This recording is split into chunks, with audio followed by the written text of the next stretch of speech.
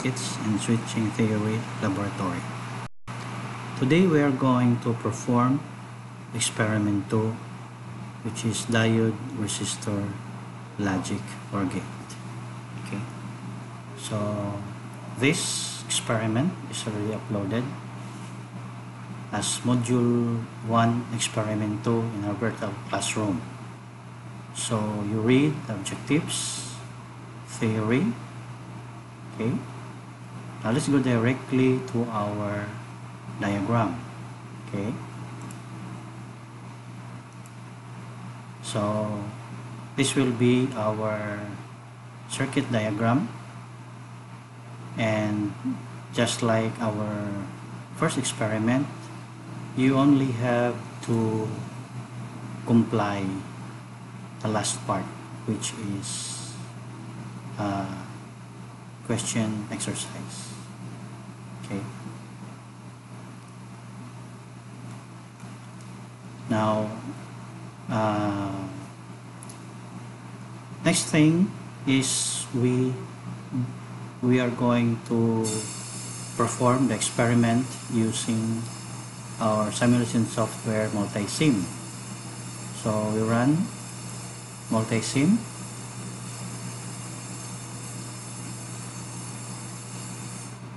So we will wait for the software to finish loading.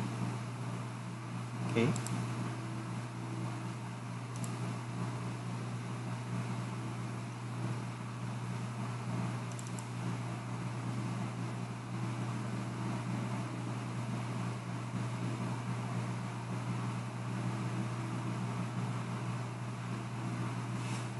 So we'll wait for multi-sim to finish loading.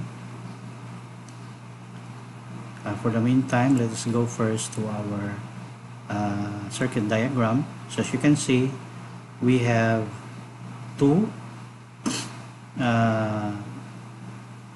switching diodes,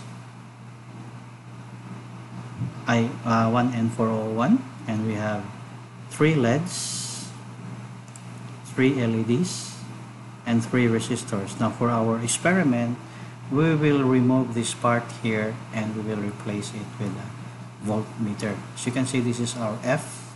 This will be our output. A and B are our input combinations. If you look at the table, A and B, and output F. Okay, so since multi-sim has already loaded, okay,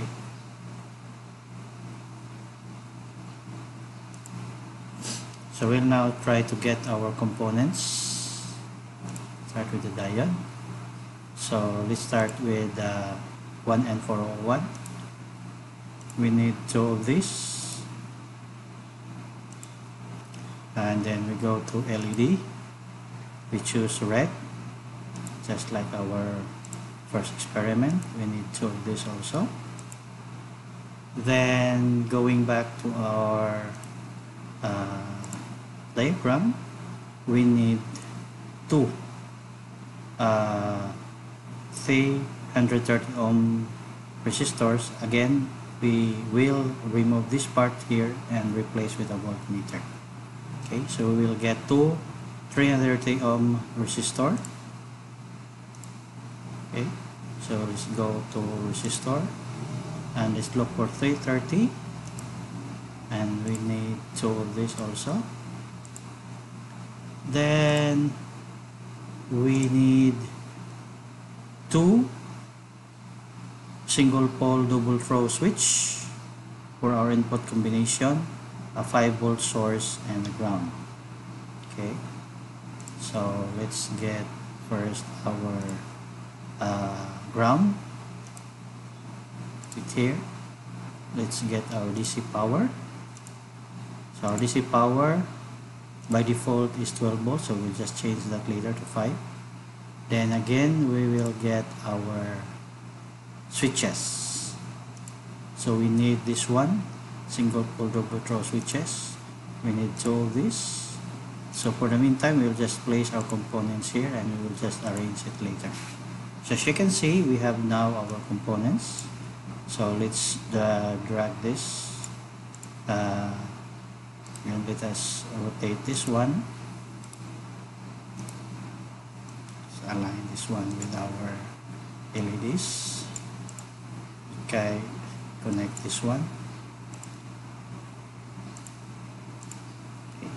So as you can see, our two switching diodes are facing towards the right with regards to the anode cathode terminals. Okay, it's facing to the right. So this is already facing to the right, and can move it here.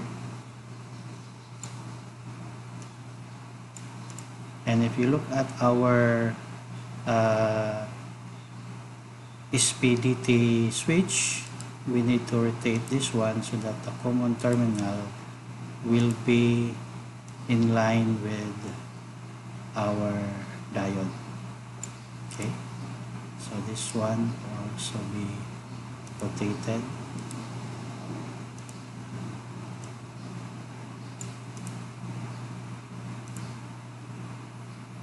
So we can drag this a little upwards. Okay,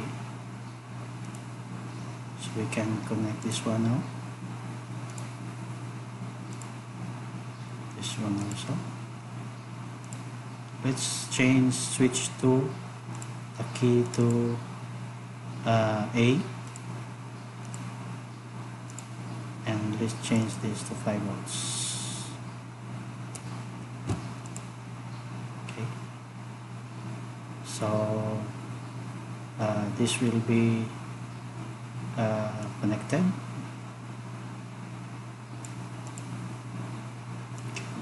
Expand this here, and if you look at this part here, this LED is connected to A, and this is connected to B, which is the lower switching diode. So this one will be connected directly up here, and this one will be connected here. And let's just connect this here, and this one, and let's connect our ground. Okay, now if you look at our switches, the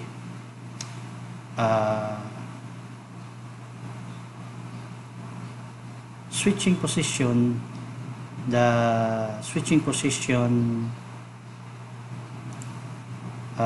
let's just connect this here to 5 volts. So the normally open position, and the normally closed position, let us connect it to ground. This one. Now for our output F here, we need to connect a voltmeter. So this is, you double click this one. So this is now voltmeter DC. Okay, so let's connect this here, and this is to ground. And let's connect 2 more voltmeters for our A and B. So this is A, this one connected to ground, and B, this is our B, connect it here, connect to ground. Okay. So as you can see, I think we are now finished with our circuit diagram. So again, this voltmeter here will monitor voltage at A, point A. This will be voltage at point B, and this will be our output F. Okay, so if you go back to our circuit, the first input combination is A and B are both 0 volts. So we have connected our B to 0 as well as our A to 0. So if we run our simulation,